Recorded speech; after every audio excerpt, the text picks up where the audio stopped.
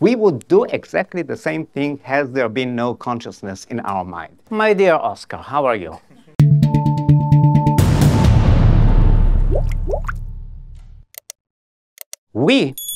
I know about myself, we believe we have conscious experience. Each of us is sure that they have conscious experience, and we assume that the other has also. But science cannot give us any certainty about that, because if you are talking about a mechanism, nothing can help you that. And let me give you a few examples. I'm a physicist, so here are billiard balls, and I am analyzing their behavior. So all I need to calculate it is the laws of mechanics. There is no place for the experience of the balls, say, feeling pain and then repelling from one another. This is absolute nonsense. But it is not only that I don't need it for the calculation. If I take it into account, I'll get a wrong answer. The physical world is completely full. Energy, momentum, matter, there are conservation laws. There is no room for anything like that. It's only the laws of mechanics. I come home and I see that one of my pots, the plant is almost dry, and I say, oh my goodness, it needs to have water. So I water it, and then I can see the turgor pressure within the leaves, and I say, it was 30. No, it was not. And this is all just physics, not different than the billiard balls, just much, much more complicated. So there are laws, and people here who know some physiology know what happens. There is water outside, there is water with saline or sugar inside, and there is osmosis and so on. We don't have to go into the details. Once again, I don't have the precise calculation of like the billiard balls, but if I have a computer strong enough which computes it, then of course I can't put into it anything like the thirst of the plant, because I will get a wrong result. Less water, more water. Our world is very tight. And when I go to the doctor and he just examines my patellar reflex, that's the same thing. My consciousness is not needed for that, although I am conscious of being hit by the hammer and replying with a kick. Now you know what goes at the end of this scale. Here is Romeo singing love songs to Juliet. And what science tells you is that if conservation laws are correct, and if psychology is reducible to biology, which people believe it is, and biology is reducible to chemistry and physics, then it's just the same. The fact that Romeo has the conscious experience of loving Juliet has nothing to do with what he and she are doing. According to another great British giant, Charles Darwin, and the evolutionary theory, actually what we do has been shaped by evolution, procreation, and so on. We would do exactly the same thing has there been no consciousness in our mind, just brains. I know it sounds really strange, but here it is. Machines, computers, do what we do, and sometimes even better than us in some functions which are called mental, and they keep advancing. We don't have to assume that there is anything conscious there, that there is any subjective experience of red and blue. There doesn't have to be anything like that, only the process. So here is the problem. The laws of mechanics completely explain the motions of billiard ball, plants, and even us. Just to make my point clear from another perspective, when I was in the bathroom, I washed my hands with some detergent, with soap. So I say that the detergent molecule is hydrophobic in that it is repelled of water. Now, come on, there is no real phobia there. There is no fear. It's just electric interactions.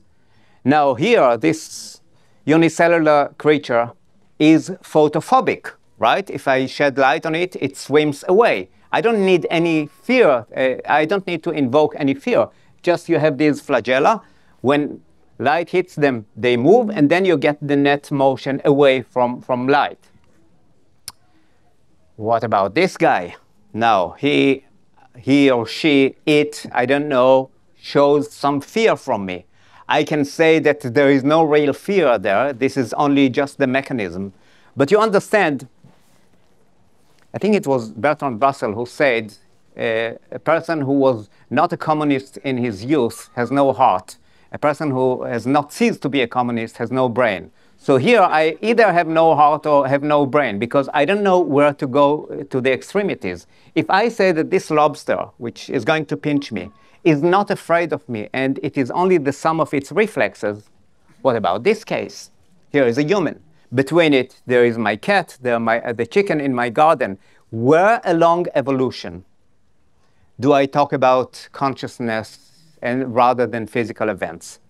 This may happen to you if you don't have too many cockroaches at your home. If you have too many, then it won't happen to you. If you don't have, it won't happen either. But if you have a few cockroaches every few weeks, you may understand what happened to me one day. I saw a cockroach in my saloon. I didn't like the idea, so I went to this cockroach to do what humans usually do to cockroaches with whom they don't want to share their home. That cockroach didn't really like my plans about his or her future, and it climbed on a chair. Of course, I was not going to give up, so I picked up the chair, looked, it was not there. I turned it around, it was not there. Come on, it was there a minute ago, so perhaps it went to the other side. I turned it around, I didn't see it, and then I turned it around carefully and slowly, and then I saw the cockroach carefully and slowly moving to the other side. Now you can imagine how silly I felt at that time, and a person standing there with that creature on the chair, and I'm thinking, does she have real fear, or is it only reflexes? If I say that it has fear, I can go to the detergent molecule or to that unicellular organism. If I say that there is no fear, what would I say about a human? I didn't solve the problem at that evening. I just walked out, placed the chair, and say, do me a favor, go away. But the mystery is still there. So philosophers have invoked all kinds of isms in order to explain it. I'll review them very briefly. So we all know physicalism. There were some eminent British philosophers who argued this way. There is no consciousness. It's some illusion. You think that there is something unique to it because it's very complex, but actually what you have in the universe is only physical laws, matter, energy, and that's it, with relativity, quantum mechanics, but there is nothing other than the material world. This is what our forefathers believed in, our ancestors. There is dualism. There is matter, there is mind, something comes from God. We have a soul which goes into the matter, and this is the source of the mystery. Now, the worst case here is interactionist dualism, which all philosophers, and especially physicists like me, abhor, which say that there is actually something non-physical which interferes in what we do. This is what religion believes. This is what, I mean, even the person in the street believes, that there is something which is distinct from the body which interferes with it. From the physical viewpoint, it is an anathema, because that means that conservation laws are somehow wrong. Think again, and you can pause for a minute to think about it. Think again about the billiard balls. The billiard balls, if anything interferes with their motions, you will get a different result in the lab, and we never get it. What's the difference between billiard balls and brains? As far as we know, it's just the matter of complexity. But it's the same laws. They can be, even when quantum mechanics comes into the picture, they can be turned into something statistical, but conservation laws are always obeyed. So this is what most physicists fear most, interactionist dualism. The majority of philosophers, and the most genius among them, tried all kinds of non-interactionist dualism. They didn't want to be as silly. How is Oscar? Can I see him for a minute?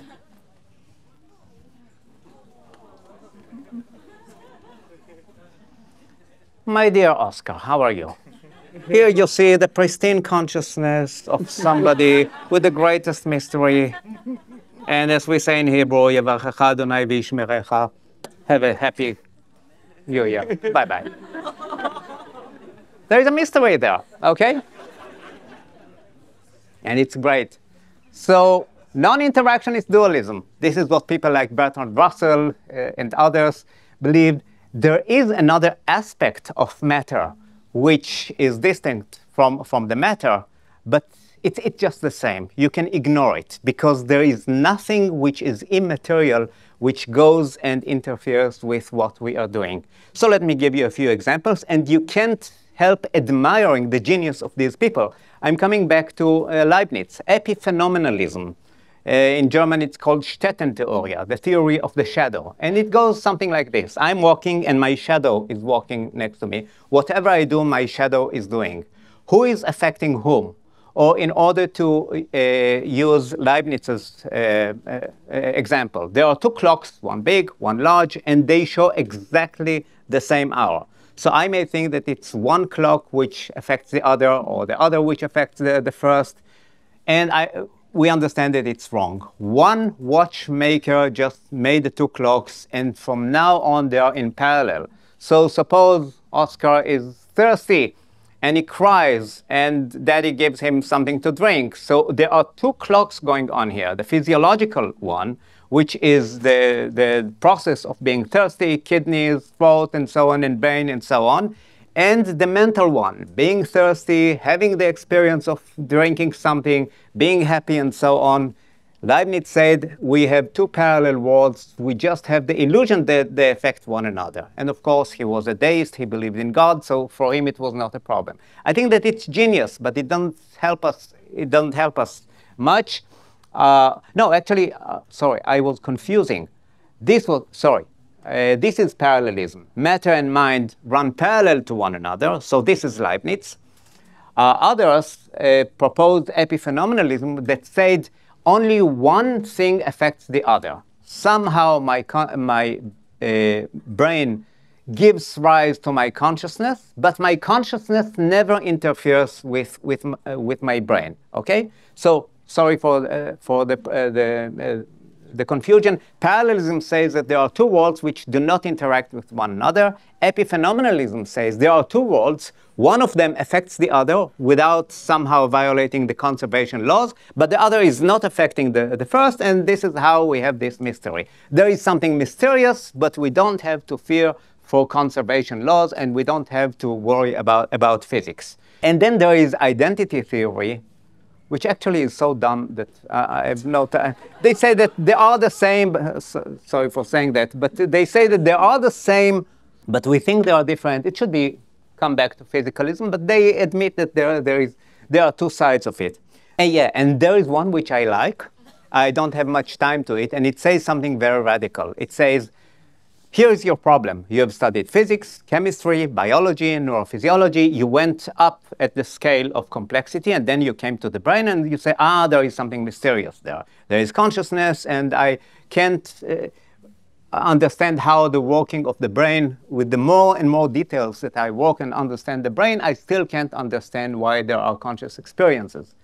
Perhaps you neglected something from the very beginning. Perhaps there is something in matter itself, in any grain of sand, in any rock, in any drop of water, in any molecule, in any particle, that there is something mysterious that you don't understand, and then when they become very complex, they give rise to consciousness. Here is your mystery. I admit that I like this one. But here is now my question, and here I come to what I believe to be my original contribution to the debate. I didn't solve the problem. I believe I made it much worse. So here it is. All of them are non-interactionist dualism. Common to all of them is the consciousness inessentialism postulate. Okay? For every action which looks like a consequence of a quail. Yeah, I forgot to say what a quail is. Red, the subjective experience of red, is a quail. So science is talking about quanta. In consciousness has to do with qualia, the quality of red versus blue versus yellow, or the quality of sweet versus salty, and so on, which are distinct from the structure, from the process of seeing red or tasting it. So the problem is with qualia, and here goes the postulate. For every action which looks like the consequence of some quail, there is a neurophysiological explanation which ignores qualia altogether. So I still say that Romeo kisses Juliet because he loves her. Actually, it is a shorter way to say that Romeo kisses Juliet due to very ancient, instincts and having to do with his education and so on, which is a consequence of earlier physical causes. So this is what is common to all these theories, which I think are ingenious, but it kills actually what is the most essential part in our lives, and this is the qualia, the subjective experience.